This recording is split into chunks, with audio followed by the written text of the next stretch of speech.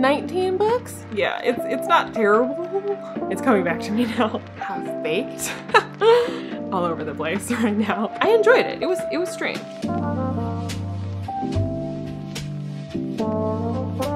Sorry, this video is so late. I didn't want to be filming videos around the holidays, so we're doing some catch-up. We are doing today my December wrap-up, and I read quite a bit in December. My final count for the year was 210 books, some of which I read twice, like within the same year. Anyway, in my stack right now I have 19 books. So yeah, let's go through them all. Last wrap-up for 2022. This stack's gonna fall. Let's do this. First book that I read in December was Lolly Willows by Sylvia Townsend Warner, which I got from Book of the Month for quite some time ago. I was trying to read, I'm always trying to catch up on my Book of the Month backlist, but also I was trying to, some of them I've had for so long that they don't count towards your reading challenge in Book of the Month. They only like let the previous year or like half of the previous year count. I don't know. Anyway, I was trying to read all the ones that were like about to not count anymore the following year. I didn't get through all of them. Lolly Willows is one of those. It's also quite short. And this, I believe, has the honor of being the very, very first Book of the Month Club book that was ever picked. Yeah, 1926, our first selection. I don't know, Book of the Month didn't exist in 1926, so I don't exactly know what that means. Maybe it means it's the oldest book they've ever included. Okay, no, yeah. April 1926, Book of the Month Club announced its first ever selection, Lolly Willows, by debut author Sylvia Townsend Warner. All right, well, I did not know Book of the Month Club existed in any form for that long. Dang. Anywhoosies, yeah, I hadn't really heard of this book until I saw it on Book of the Month, and I got it a long time ago as an add-on. I mainly liked the cover, and then the description of it sounded pretty interesting. And, you know, it's apparently something of a classic. It's about a young woman, a young unmarried woman, who, like, goes to live in the countryside because she refuses to get married or to like go by society's norms. It's quite a quirky little book. The thing that it most reminded me of, just in like the tone of it, was We Have Always Lived in the Castle. The story is quite different. But so she like lives in the countryside and she's kind of like her way of thinking is not just, you know, like modern for its day, so feminist. It's actually not. I mean, it is in a way, but it's mostly that she just kind of like doesn't think the same way that other people do. I'm not entirely sure if it should be interpreted as her being somewhat not neurodivergent. It kind of reads like that. So I don't know. And I don't really think we had the vernacular for that when this was written. But in any case, she just kind of like does her own thing, goes her own way, and has her own way of thinking. And I thought, based on the cover and the blurb, it sounded, you know, like she would go and do witchcraft in the countryside. And she kind of does. But like not at all in the way that you would think. Like, it's a very quirky, strange little book. And it's more just like the experience of kind of being in Lolly's mind, although it's not in first person, but it's just kind of like following her and a lot of things. It's not really magical. I guess maybe it would be considered magical realism, because it sort of feels like it's magical only insofar as like Lolly's interpretation of the world is a bit different. I enjoyed it. It was strange, unique. I haven't read anything like it. And it's very funny, but in that kind of like, you know, when you read older books, when you read classics, when you read Jane Austen, things like that, where like it has a lot of like social commentary and humor in a way that like you kind of have to pay attention to catch it. But I definitely chuckled a lot while reading this. There are some very amusing bits in the narration, so I would recommend it. It's older. It's not like a page turner or anything. And if you're expecting like a story of like witchcraft, like it isn't really. But I did enjoy it. I did, and I would recommend it. The next two we'll do together. So for the Under the Northern Sky read-along, our schedule is kind of like all over the place right now. In theory, we were supposed to read The Spider in December and then The Cuckoo in January. But everyone else is behind and I'm way ahead. So no one's actually, I think Alex is the only one that's like on track. Like actually abiding by the original schedule. So I did read The Spider, because, well, I was going to read The Spider in December anyway, per the schedule, but then I contacted Leo CAREW about doing an interview. I thought it would take some time to schedule it, but he was like, sure, like, how's next week? And I was like, oh. So I was like, well, let me just go ahead and finish reading The Spider and also immediately read The Cuckoo so that I've read them before I interview him. And then Alan is extremely angry with me for doing that. Everyone is surprised. So anyway, very early in December, I like marathoned these books. I read The Cuckoo in like 2 days, partially because of the need to finish it before speaking with Leo CAREW, but I would have, I think, probably read it very, very quickly regardless, because it was such a page turner. The Cuckoo is so good. I love it so much. It's I already love these books, but The Cuckoo, I was honestly in such a reading slump after finishing it, because it just like nothing else could be The Cuckoo. You know, I had finished that book and I was just like, any other book I would pick up, I'm just like, ugh, how dare you? How dare you follow The Cuckoo? So, and needless to say, 5 out of 5 stars, loved it. I mean, The Spider's a reread, loved it. And if you haven't seen it and if you're interested, I'll leave a link down below, the interview I did, which I have now already posted, with Leo CAREW. I would imagine this book will be pretty polarizing for people who haven't read it yet that are going to. I loved it. I really, really loved it.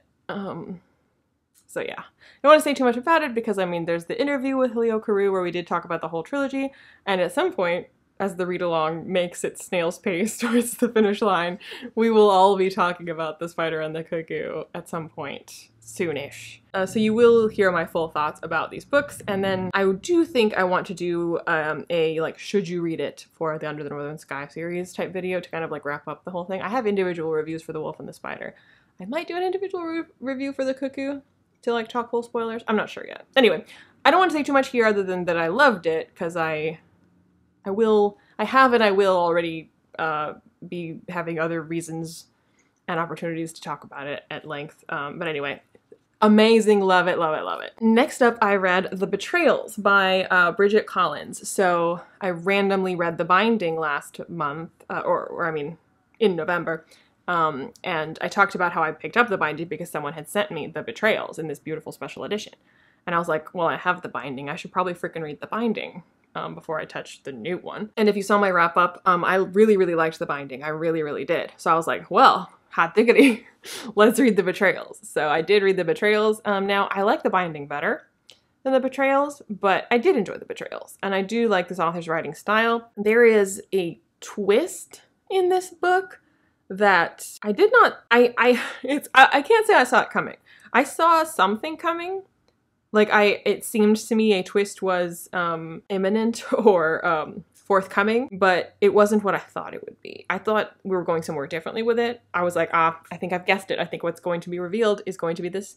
And then I was right that something was amiss, that something would be revealed, and I was on the right track to some degree, but I was wrong ultimately about what the twist is. And I don't exactly know how I feel about the twist. I don't hate it. I don't like, it didn't like ruin the book for me. I feel, yeah, it's interesting.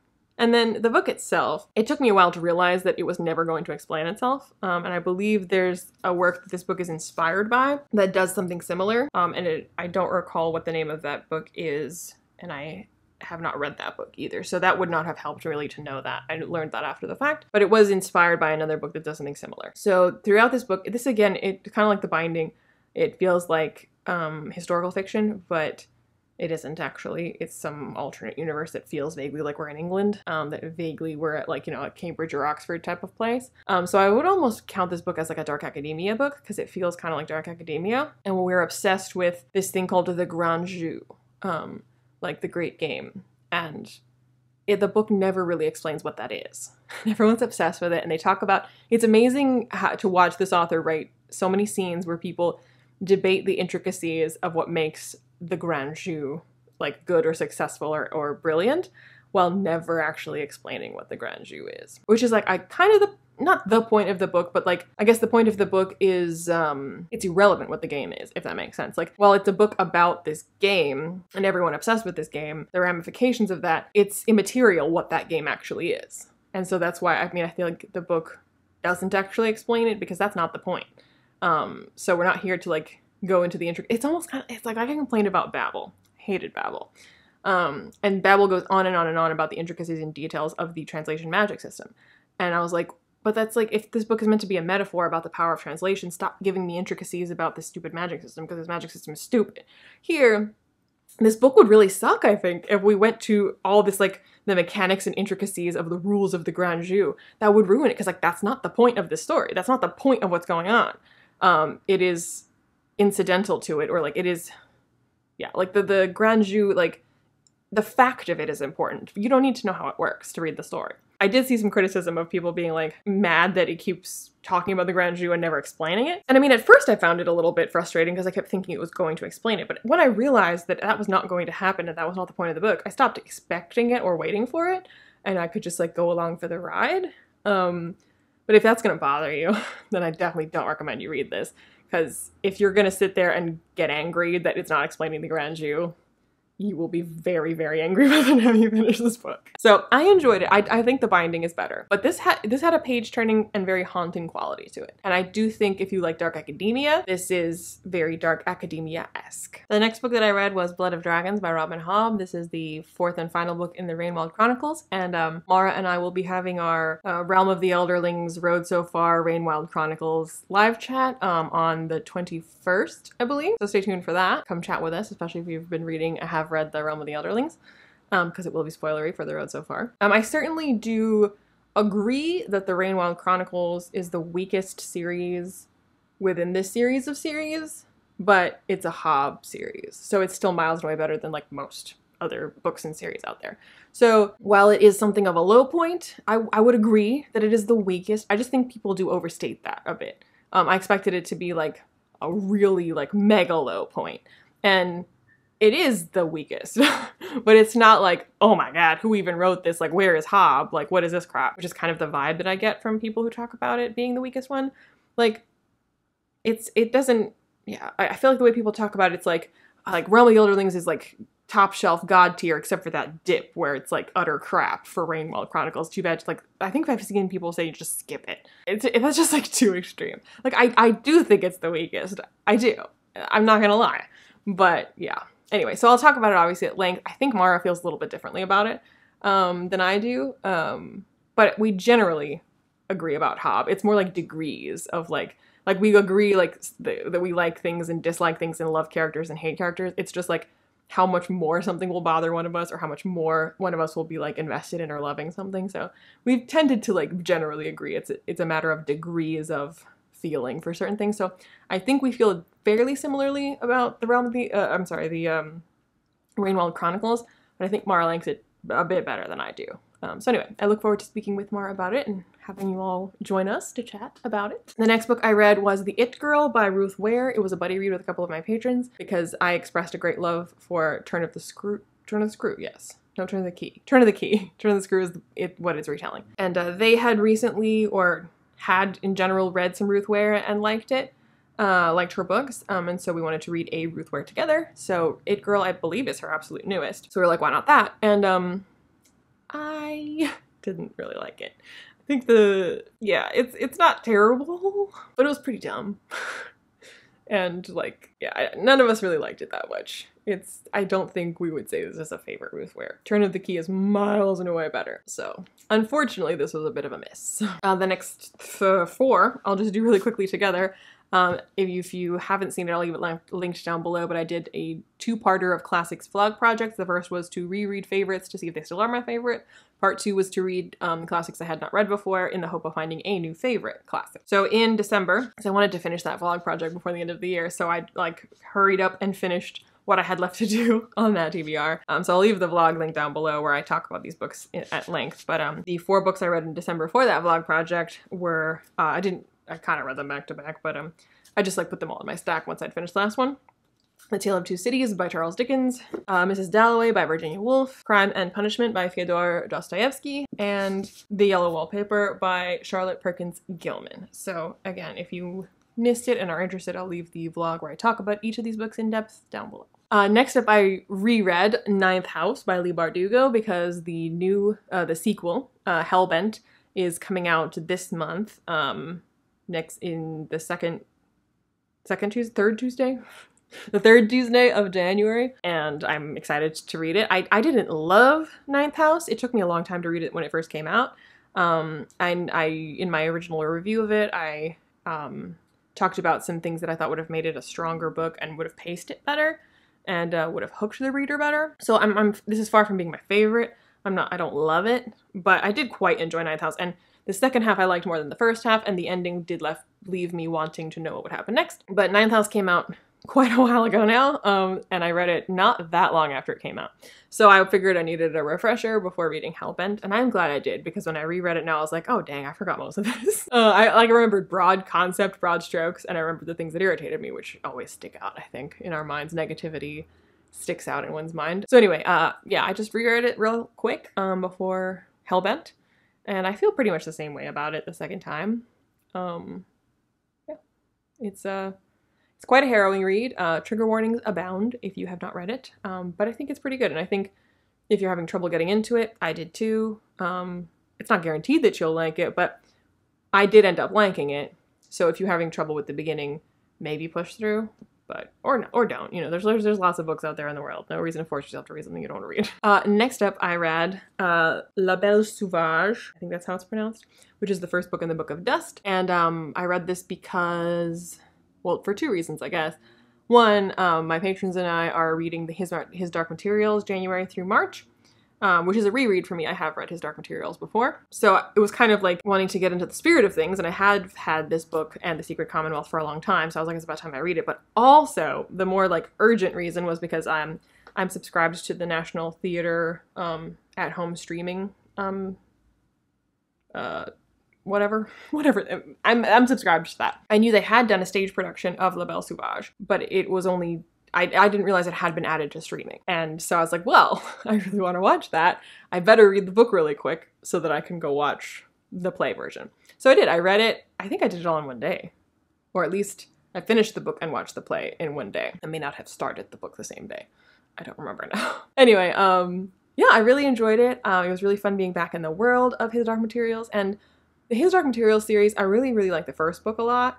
And then I think the series goes downhill after that. And I think the His Dark Materials series kind of stops being a story and just becomes about Philip Pullman's ideas by the end. So it was nice being in, reading La Belle Sauvage, because it felt like we were back in the like Golden Compass Northern Lights era of like telling a story again.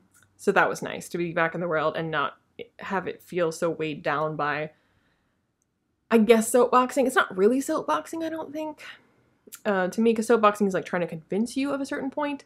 I feel like the His Dark Materials books are more just kind of like wanting to examine and work through some ideas, and I can kind of just like, yeah. Anyway, I did enjoy this very, very much, and I look forward to reading The Secret Commonwealth quite soon. But I believe he has not completed the Book of Dust trilogy yet. I think we're still waiting for book 3. So anyway, next up, I read my one of my Book of the Month Club books. I did them back to back, actually. The first one I read was The Wilder Women by Ruth Emmy Lang, and this was a mega, mega disappointment. This was Ruth Emmy Lang's second book. I read their first book when it came out, or shortly after it came out. It was gifted to me by a friend. It wasn't the sort of thing I would normally pick up. Beasts of Extraordinary Circumstance, and I really, really liked Beasts of Extraordinary Circumstance. So it's been, you know, many years now. Well, relatively many. George R. R. Martin still has more years between. Yeah, so this is just the first book that Ruth Emmy Lang has written since writing Beasts of Extraordinary Circumstance, which was their debut. And I really liked the first book, so I expected pretty good things, especially if it doesn't feel kind of churned out, you know, that it's taken a few years to write another one. You know, good things come to those who wait, quality over quantity, blah, blah, blah, blah, blah. So I had pretty high hopes for this. When I was picking it for my Book of the Month Club, I didn't really think about it. I was like, oh, Ruth Emmy Lang has a new book, I'm picking that. It was pretty terrible, to be honest. It's really difficult for me to believe that this is the same author that wrote Beasts of Extraordinary Circumstance. It didn't have any of the cleverness or charm or, I don't know, heartfelt character introspection. This felt so like surface level, crappy, like a bad debut. So, I mean, I know this author is capable of better. I was just like, what happened? So I do not recommend this. I think I give this 1 star. It's not good as it, like, the plot isn't very good. The characterization's not very good. The, like, world building of this, like, sort of magical element that's to it is not good. We follow several characters, and they all feel like I couldn't tell them apart for the entire book. It took me a while to even realize that we were following different characters. I was like, wait, hang on a minute. I thought we were following this character. But why are they, oh no, we're following 2 different characters, but they feel exactly the same. And the ending of it was like, I really, really hated this book, honestly. It's not just like, oh, it's kind of disappointing. I really, really hated it, so yikes. Next I read my other Book of the Month Club book, and that was The Cloisters by Katie Hayes. And weirdly, what are the odds? Another book that I read, it'll be like 2 down from this one. It was a book where they mentioned the cloisters, because it's a real place. Anyway, this was, I don't know, they say it's like a gothic mystery. I think that's how they pitch it. Thrills and chills. Yeah, I went into this expecting mystery, expecting possibly dark academia, blah, blah, blah, blah, blah. It's extremely forgettable, first of all. Right now I'm like, what was it about? It's coming back to me now. And it is, I guess it benefited from being read after Wilder Women, because this is not very good, but it was better than Wilder Women, or at least more engaging than Wilder Women. This is another instance, though, where kind of like I don't know if I'd call it a twist, but like the answer to what's been going on, the ending of it is like not well done or set up and doesn't really work, in my opinion. And I feel like the book didn't kind of know what it was trying to do, or what it was trying to say, or what it was trying to be. There is the kernel of something quite interesting here, but you would need to have done a lot better and more in-depth character work to make this like truly something interesting and juicy. This is too surface level to do that, and it ends up making everything feel kind of like two-dimensional and cardboard cutout and kind of like hammy, and like you could do something quite similar to this and make it really, really good. And this just isn't it. So I felt like it had some decent atmosphere. The main character, it's a decent hook to like get you wanting to follow this, but it ultimately kind of doesn't really go anywhere, and there isn't enough like character depth for the journey to make it worthwhile either. So I think this is a debut, so like I might consider reading more from this author if it being a debut is what made it so kind of weak, because there's potential here, but the execution falls quite flat. Next up, I read A Wizard's Guide to Defensive Banking by T. Kingfisher. This is my second T. Kingfisher of the year. I loved my first T. Kingfisher, What Moves the Dead. And I still want to continue reading more from T. Kingfisher, but I didn't really like this that much. This book claims to be YA, and I think it is too dark to be middle grade, but it reads more like middle grade, which is always kind of like disappointing to me if something like feels more childish than it's supposed to be, because middle grade reading like middle grade is like fine. And you expect it to read like middle grade when you've picked it up. This is sold as YA. I expect it to be a little bit more grown up, but it reads like alarmingly dark middle grade. A lot of the ideas that it's playing with, I feel like it's in this like weird limbo zone where I feel like you could get away with a story that's telling things this simply if you truly made it middle grade and really simplified it a bit more and made it a little bit more kiddie.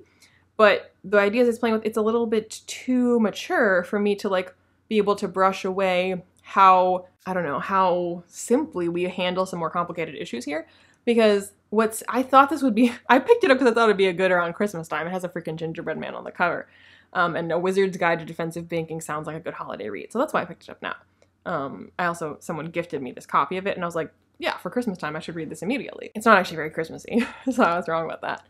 It does strongly feature a gingerbread man. But like, yeah, I don't know how else to explain it. I feel like it's trying to tackle some darker themes, some more adult issues, some socio-political issues, and I just feel like it needed to like write an adult novel truly exploring these things, or write a much simpler middle grade novel where you can kind of hand wave it. Here, it's like, it's too much to be a middle grade and not enough to be adult. And so the issues that it's like trying to handle, it just does them this massive disservice, I think, because I don't know how else to say. It's done too much for you to be able to forgive how little it actually does. I don't know if that makes sense, but that's how I feel. I like the ideas behind it. I like how it's handling certain things. I like the way that magic works at first, because I think it's kind of whimsically done and humorously done, and this type of magic is pretty silly, so if it tried to handle this magic more seriously, it would not work for me. So I thought it did a good job of kind of, I've said before, doing magic that's like nonsense, but building in the understanding that it is kind of nonsense. But I feel like almost then this should be making this just a simple kind of like murder mystery whodunit with some funny magic would work, because that's kind of what the first half is. And if you wanted to do all of what it does in the second half with the more like socio-political stuff, then this needed to be better thought out and more fully fleshed out if you really wanted to tackle those things. So yeah, it just kind of feels half-baked. I did not, no pun intended, but yeah, kind of a letdown. But I will definitely read more from T. Kingfisher. This just wasn't it for me, so. Next up is a book that I don't have a physical copy of, and that is Debt of Bones by Terry Goodkind, which is our last book that we did read, have read, will be reading for our sort of truth read along, and the live show for it will be happening directly after this goes up, I believe. So it hasn't happened for me yet, but it will shortly happen. And this was a prequel, novella, and I feel pretty meh about it. It wasn't the worst Sword of Truth book that I've read, but it was fine. So I don't know how much we'll have to say about it. I feel like for the live, when we chat about the one that's for Dead of Bones, I think it'll end up being kind of a retrospective on our Sword of Truth journey. Because I personally don't have that much to say about it other than like, it's a thing that I read and it wasn't terrible. So I know I'm really selling it for you, but we'll have a good chat about Sword of Truth and Terry Goodkind, as well as Dead of Bones. Next up, I read the other book that mentions the cloisters, and that is The Toll by Neil Shusterman. I buddy read this with one of my patrons, and I also just generally kind of wanted, there was several series that I was like, I'm like one book away from finishing it. That would be cool to finish it in 2022. This is the only one that I like actually did that with. I loved Thunderhead. I liked Scythe. It took me a long time to read Thunderhead. When I did, I was like, oh, this is so good. And then I was like ostensibly reading it with Mara, and then like she didn't read Thunderhead, and then I was like kind of waiting for her to read it before reading The Toll, and then that took so long that I just kind of forgot about it and stopped being a priority, and then Mara did finally start reading Thunderhead and DNF'd it, so I was like, well shoot, I better read The Toll, because there's nothing to wait on or wait for. And yeah, I loved Thunderhead. The Toll, not so much. I did not hate it, but this is too long, and the conclusion and where this has all been going, I did not like it very much. And this is just kind of like sprawling, and the pacing of this book is just dumb. It's so bad, and I don't know why it was done this way. And all these different perspectives of all these new different like kind of like fairly minor characters, I don't think that was necessary. Like the way this is done, I might forgive it if I was like, well, it was quite a slog at first because we're kind of all over the place, but ultimately I see why it was necessary to do that. I don't see why it was necessary to do that. I don't think it was necessary to do that. So while the Thunderhead was a page turner that I could not put down and I loved it, this I was like, I mean, it took me all month to read it. I started it in the beginning of December and I only barely finished it like before the end of the year. Yeah. I didn't care for this. It wasn't the worst thing I read. I think I gave it 3 stars because it wasn't awful, but definitely the weakest one in the trilogy in my opinion. And for the length, just nah. The second to last book that I read in December and in all of 2022 was The Sheep Farmer's Daughter by Elizabeth Moon. This is the first book in the Deed of Paxenarian. This was the book that my patrons chose for me to read and vlog for them, which I did. And this is a book that's been on the poll for me reading and vlogging basically since the beginning of my Patreon. And it finally won. And the patron who suggested this for the poll was like, I mean, I suggested it early on. I would not suggest it now. It was like still on the poll from when that had taken place. They're like, I know your taste better now and I would not have chosen this for you. Because yeah, I didn't really like it. Yeah, I quite disliked it, which is unfortunate. But that's the way it goes. And the last book that I read in December and in all of 2022 was the book that my patrons chose for us to read as our buddy read in December, and that was The Silmarillion by J.R.R. Tolkien. And I enjoyed it. I don't think it's that fun to read, but I think it's incredibly impressive, and it was more fun to read than I thought it would be. I went into it going like, I expect to admire this slog. And it's like, I was not completely off about that. Like it is quite dry, and it's like reading the Bible. Especially in the beginning. But I was surprised by how engrossing certain parts of it actually are, and the latter half I definitely like better than the first half, where you start to see names and places that you recognize, and you have more of like a sense for like what we're talking about here. I personally just like don't like mythology all that much, like of any kind, and this reads more like mythology, but I immensely respect it, and I'm really glad that I read it, and I will probably dip into it again in the future. I think it's one that probably does benefit from several rereads, so that, because it's just like a barrage of words and names that you have almost no context for, so I think familiarizing yourself with those words and names would be very, very helpful, because otherwise it is like drinking out of a fire hose. So I'm glad I read it, and I enjoyed it more than I thought I would, but I don't think it's like a super fun page-turning book to read, but I'm very glad that I read The Silmarillion. And those are all the books that I read in December. Let me know in the comments down below your thoughts and feelings about my thoughts and feelings. Whatever you want to let me know. I post videos on Saturdays, other random times, definitely Saturdays, so like and subscribe, join my Patreon if you feel so inclined, and I'll see you when I see you. Bye.